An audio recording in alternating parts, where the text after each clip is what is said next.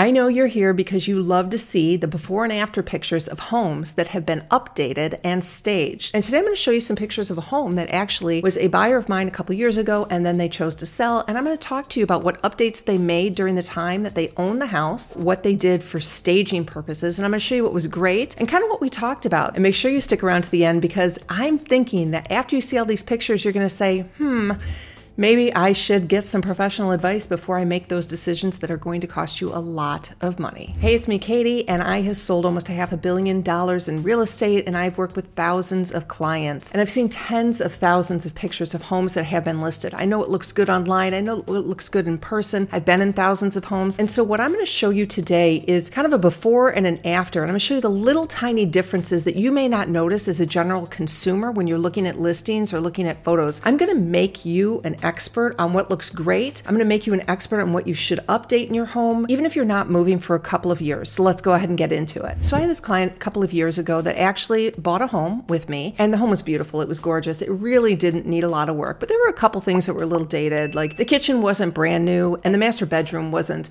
updated either. So both those things need to be done, but the rest of the house was really, really gorgeous, and it was just a beautiful, beautiful home. And so they bought it and they started doing work over time. Now, when they started doing work, they actually continued to keep me in the process, and they would call me and ask me about questions about what should they do in their house to retain the value, because they knew at some point they were going to end up selling again, and they wanted to make sure that they didn't do any updates to the house that would cost too much money or that they wouldn't make a return on. So that's what this video is about. I'm going to show you all those things. Now, the reason that I knew this is because I've come up with a list of updates, ones that are really worthwhile and ones that are not worthwhile. These are ones that you can get, your money out when you go to sell, and ones you shouldn't do. And so I've really, really gone kind of deep into this. I actually put that together for you if you're interested. My seller's playbook, the link is below, and it'll just show you kind of what you're supposed to update, what you shouldn't spend your money on. And so when I'm talking to my sellers, I talk about this quite a bit, and I'm very aware of what you'll get a return on, what you won't. Some agents actually just say, yeah, go ahead and do everything. They don't really understand the specifics about what is going to get you the return and what won't. But that playbook down below, that'll help you out. All right, so I'm going to get into it. I'm just going to show you these pictures. We're going to talk it through, and I'll let you know what I think. And if you like any of these, you can comment below. Let's have an interaction. Let's have a discussion. Maybe I'm wrong. I don't know. Okay, so the first picture you're going to see is the picture from when they actually bought the house, and the room is pretty much the same. Now, in the first picture on the left, that is actually wallpaper. You can see it's kind of like modeled a little bit. It's kind of like there's some dimension to it. It's a little dated now, not terrible, but you can see they chose to paint the room. And on the right, that's what they ended up going with. Now, they painted the room kind of somewhat of a similar color. If you look on the left, truly the only thing that's kind of different in this room is the furniture, and they actually added that chandelier. Now, they worked with a decorator when they were doing all this stuff in the house, and decorators are a little bit different than stagers. Decorators are not thinking about resale. They're not thinking about what, the house is going to sell for. They're not thinking about the return. And so when you're talking about getting a decorator, I want you to get a decorator for the way you would live. But if you're thinking you're going to move, I don't want you to get a decorator. I want you to get a stager. And the reason why is a stager or even a real estate agent knows what buyers specifically are looking for. So I talk with my clients who are actually talking to their decorator on the other side, and the decorator was bringing in some of the ideas that I was saying to make sure that they did not put too much money in or do some things that would not help the house to resell. But this room is actually one of the most beautiful rooms, I think, and beautiful transition. And you can see that they changed the light fixture there, they changed the rug, and they changed the photos on the wall. One thing I want you to note here is the drapery. So you can see on the left that drapery is heavy, very heavy and dated. And even just by taking that off the wall can make a huge, huge difference. So if you decorated your home like maybe, 10, 15 years, and you've got really, really heavy furniture, that really will make a difference in how buyers see your home. And this house had a lot of heavy furniture. So you can see that with the chairs and that big heavy piece on the right side there. It just made it super, super heavy. And the rest of the house, like I said, I'll show it to you as well. But this picture is a perfect example of kind of what a staged room could be versus one that's not. The one on the left really does look like the house might be dated, but it's literally the same exact room. Now this room also, this is their living room. This was not changed much either, but I want to show you the little tiny differences here. So if you've watched my videos in the past, you know I have a phrase,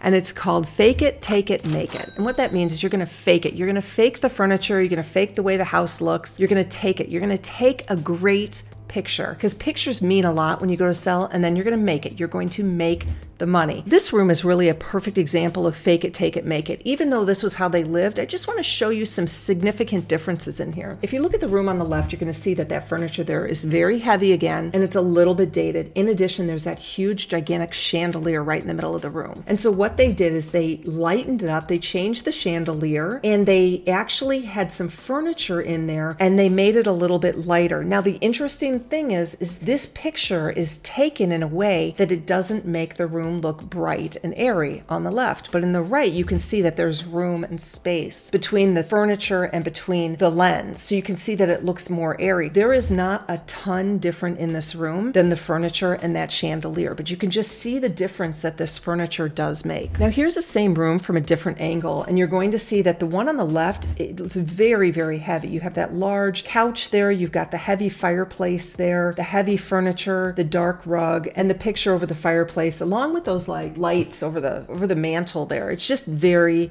heavy. Now, it's a nice picture. It's nicely exposed for the outside of the house and the inside of the house. However, you can see on the right, they actually brought in a little bit more trendy furniture, and it looks light and bright as well. So that helps in that situation. Now, one thing you're going to say that I've talked about before is rugs. I am not a huge fan of rugs in pictures unless they're super, super neutral, okay? And I mean like no colors. Now, you can see both of these rugs have colors in them. The one on the left is more dated, and so that rug I probably would have recommended that they take out for pictures. Now, the room on the right, this is actually the way they lived, and if you're in the house, this decorating is gorgeous. The blues in the rug are picked up nicely in the rest of the house, that warmth. It's a real nice warm color. So because that room is decorated so well, I did not suggest taking up those rugs, even though they were a color, because it is more trendy. It looks more contemporary, and so that doesn't really look dated. But if you do have rugs that are older, oriental type reds and blacks, I recommend taking those up if you have hardwood. And the reason why is they just don't show well in pictures. The rugs on the floors don't show well. It just shows better when you have hardwood. Even if your hardwood floors are not looking awesome, I still recommend this. So this room on the left is the original family room, and it's nice. It was very, very decent, but you can see they had that large TV in there that was kind of a built-in that was going to need to be replaced. And so what they did on the right is they actually did a new mantle, and they did a new built-in with the TV above it. Now, this picture, the reason I show this is I just want to show you a couple small differences in these two pictures. If you look at the one on the left, first of all, they have a rug that does have some color in it that isn't doing as well for the room as the one on the right. The one on the right is a neutral rug, so you can see that that shows a little more bright, a little more airy. But what they have on the left are those pillows. Those pillows are super dated with those fringe around it. And so by even just removing those pillows from the picture, it's going to make the room look a little fresher and a little younger. Also, if you look at the lighting fixture on the left side, you're going to see that that looks a little dated, right? I mean, this was decorated really well. I thought this house was decorated nice. It felt very, very comfortable. But by changing out that and putting in the ceiling fan on the right, it just made it look a little fresher. Now, also on the left, you will see they got a lot of stuff up there on top of that shelf over the TV and over the fireplace. It was just probably a little too much. So this is where a stager really comes in to kind of say, okay, this is what we need to do in the house. So you don't always have to bring in new furniture, because if they had made these little tiny changes in this room on the left, if they had maybe changed the rug out, made it something very neutral, you can get it like, Home Goods or Wayfair or something like that. And then if they had just taken those pillows out, completely out, and maybe just even capped that light fixture, it would have changed this room dramatically and take down some of that stuff. So you can just see the little tiny things that make a difference. And this really isn't even going to cost you any money to make those changes. Now, this is the same room going back to the other side. And I wanted to show you this because I wanted you to see the rug there on the left and the furniture. And it just doesn't look as light and bright and airy. Again, you don't necessarily have to go out and buy new furniture, but just take a look. On the photo on the right, there are actually no pillows there. The pillows probably were a little bit distracting in the photography. The rug looks white-ish, and so it's nice and bright. In addition, the walls are painted a little bit lighter color, and it's a little bit brighter. I like to show this picture because on the left, all this is, the only thing that's different from the left to the right is the actual furniture that was used and the light fixture. In addition, the picture was backed up. So you can see there, all this is fake it, take it, make it, right? Fake it. So they brought in different furniture, which is nice and clean. They almost could have achieved the same thing with this other picture if they had maybe replaced those chairs and made them a little more trendy and then replaced that light fixture. But then I say take it. So you can see that this picture, by backing up and having it a little brighter, the picture looks, it's a little more dynamic and it's a little fresher. So fake it, take it, and make it. So now, like I said earlier, one of the things in talking to my clients about what they were doing over time was to make sure they were updating things that were worth their money. Were they going to get it out if they were going to sell? Was it going to translate well into pictures? And like I said earlier, I have my seller's playbook below. I promise if you download that, that could save you tens of thousands of dollars, especially if you're thinking about going to update a bathroom or a kitchen or something like that. I promise you that is worth the free download. It'll show you the high cost, low return updates that you absolutely should not be making in your home. And remember, this is for you over the course of the life of your home, not just if you're going to sell. So make sure you download that. Now, this isn't what I'm suggesting you do. I'm showing you this because this is a kitchen that was completely remodeled. And I want to talk to you about the remodeling of this kitchen and kind of what they did to make it look a little better. They wanted the kitchen done for themselves. And as they were doing it, again, they had a decorator, but they were also talking to me about what should they do in redesigning this kitchen. And one of the things we talked about is that bar there on the left with those stools really cut off the whole flow of the kitchen. And I suggested to them, I said, I really think you should make it flow into the eating area and to the family room. And so their decorator really did come up with this. Absolutely gorgeous. I mean, she did a fantastic job. But you can just see the difference by having that bar there. That's why you should make sure that you're talking to an agent or a stager early enough to come in and talk to you about these things before you make the wrong decision. Because if they had redesigned this the same exact way, it just wasn't going to be updated and bright. Now, would it have cost them money if they had done that? Probably not. But what is done here is what people are really looking for right now. And again, you can see this is the kitchen from the other direction. And you can see that bar there just really cut off the whole room. And the one on the right opened it up a lot. Now, they actually kept the same refrigerator there. You can see that. And they kind of worked around it because it was a pretty good refrigerator. So you can work around things and figure out what you want in the house. But definitely, if you're working with a stager, you got to talk to the agent about what is going to resell and what is not. So if you're looking for a great agent and you don't know where to start, you can start right here. I know what it takes to be a really good agent, and I know those agents who might be fibbing a little bit about their experience. So please go ahead, fill out that link below, and I'll make sure I find you a great agent in your location. So this room you can see on the left is the original. Now, they didn't really do anything in here. They did replace the carpet, but it's essentially the same, and they painted the walls. They changed the ceiling fan, which they didn't necessarily have to do, but their furniture is different. So now I'm showing you this one to show you what a difference furniture and paint can make in a room when you go to sell. So you can see that on the left, it's very heavy, it's dark, it feels a little dated, even though this room is essentially the same exact room. And on the right, it's just lighter and brighter. Now that also has to do with the pictures that were being taken. You know, remember, fake it, take it, make it. Now on the left, you're going to see the heavy drapery as well. They completely took those off and they had blinds in the room. That does update it a little bit as well. So I'm going to talk to you about this bathroom because the bathroom was actually a really big discussion that we had a lot of conversations about, and I talked with their decorator about it as well. So this was the original bathroom, and you can see it's okay. I mean, clearly it was dated. You know, it was probably a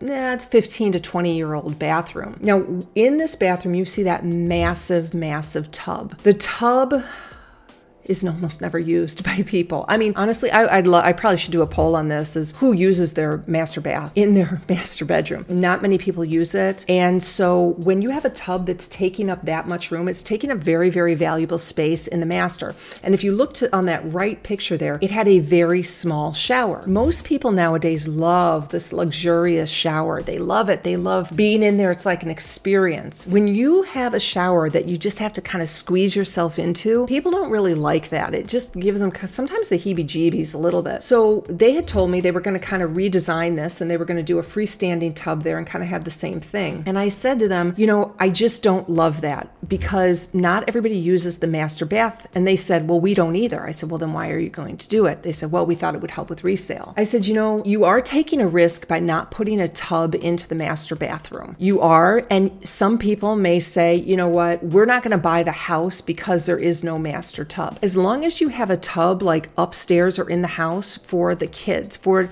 bathing little children, usually I find it's okay. And in this situation, I said, I'm just not feeling like you should keep the tub because it's really valuable space. And I would rather you get a bigger shower. Is there anything you can do to get a big, nice big shower? And so they went back to the decorator who, not me, I couldn't really tell them exactly what to do in here, but then the decorator came back and this is what they ended up with. So you can see that shower is absolutely absolutely gorgeous. It's beautiful, right? It's huge. It's like this huge 2-person shower. And then they had this vanity here. This is how it ended up, but how the design came back to me when I was talking to them is the tub, freestanding tub, was like right in the middle there. And then they had these 2 little countertops, 2 little vanities. You know, it was, I felt like, I don't know. I wasn't feeling super comfortable with that because this is an expensive house. And typically any woman is in an expensive home like this wants to have a makeup counter or at least a place to put their hairdryer down on the counter when they dry their hair. I've seen a lot of bathrooms that don't have any counter space. And so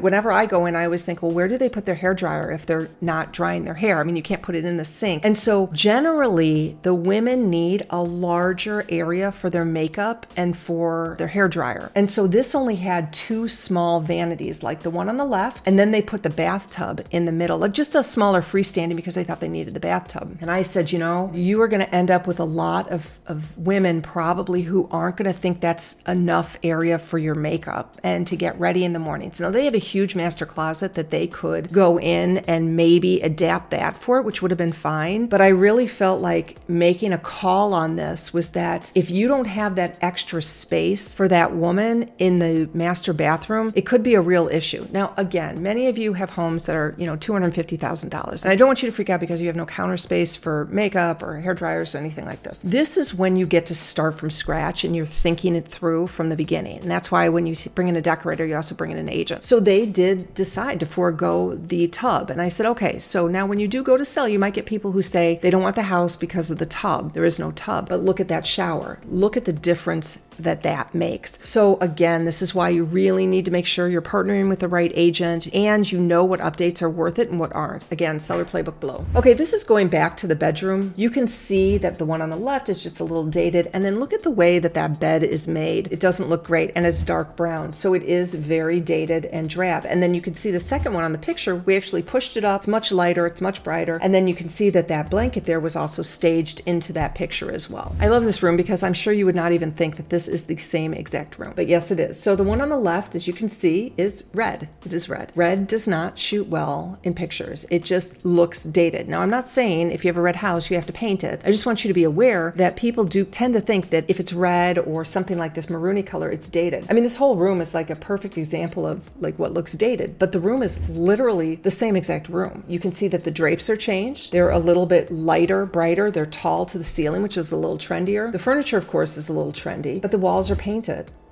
I mean, that's essentially it in this room. So for all you women out there whose husbands don't understand the difference in pictures, make sure you save this one so that you can show them. I hate to say it, I get a lot of husbands who don't quite understand the significance of making sure the home looks correct. And why do we need to paint it? It looks fine. We've lived like that. Why do we need a new bed covering? It looks fine. So if they had taken down the curtains, if they had just put on maybe even a white cover on that, taken off the dated stuff in the rest of the room, I mean, it would have been a totally different room. So this is the one. I want you guys to mark this one. Show your husbands this picture. I'm showing this picture not because it's, you know, great picture on either side, but I just want to show you this was a bedroom basement. And if there had been no furniture in there, it would have just been a room. You wouldn't have known what it was. But you can see on the left that the furniture is a little dated and it's just not, it doesn't look great. The color in the picture isn't great. The color on the walls isn't great. And on the right, it just looks a little trendier. So now this is a room, no windows, no closets, nothing, but you can see a difference in just the way the room feels. Again, not a huge difference. And also, you know, if you can't get a room to look decent in your photos, I don't want you to document. I've talked about this before in some of my other videos. I don't want you to document the room just to document. It's got to look somewhat decent. So you can just see the difference in the colors, the photo, and the lighter bedspread. And then finally, this is not real different either, but I just want to show you the difference in a photo and what difference that can make and how you actually perceive a room. So you can see that that big built-in on the right is built in. So that stayed, and it's just all new furniture in there. Again, the room was pulled back, okay? The photography was pulled back, the room was painted, and then you have a few nice lighter things in there. On the first picture on the left, there's a lot of stuff in there, and it just feels heavy and dated. Also on the right, it just seems brighter. So you can see that the photographer definitely made the light come in from the windows a little bit more. Again, not a huge difference, but I just want you to see these little tiny things that buyers see when they're going through your house. I always say that your photos are your very, very first showing. So you want to make sure that your photos look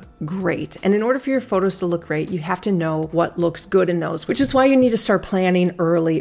In my channel, I talk a lot about what you need to do to make sure when you go to sell your home, it is profitable for you. You are getting the most amount of money for your home with the least amount of updates. And because of that, I want to make sure that you like and subscribe to this channel. I really do talk about how to keep your investment in your home high, just like a financial planner would do. And having an agent that you can go to and trust about what to do with your home to keep your investment high is as important as a financial planner. And I know sometimes it's really hard because we are considered to be salespeople, but experienced agents have gotten beyond the salesperson and they really are consultants. So I want to make sure that you're out there finding experienced agents who can help guide you, and they're not just in it for the money. They want to make sure that they're helping you maximize the value of your home. If you need an agent, link below. And if you want to download that seller playbook, link is below. I promise it's going to make you more money when you go to sell. So I hope I've been able to show you how home decorating and home staging can change the way your home looks when you're ready to sell.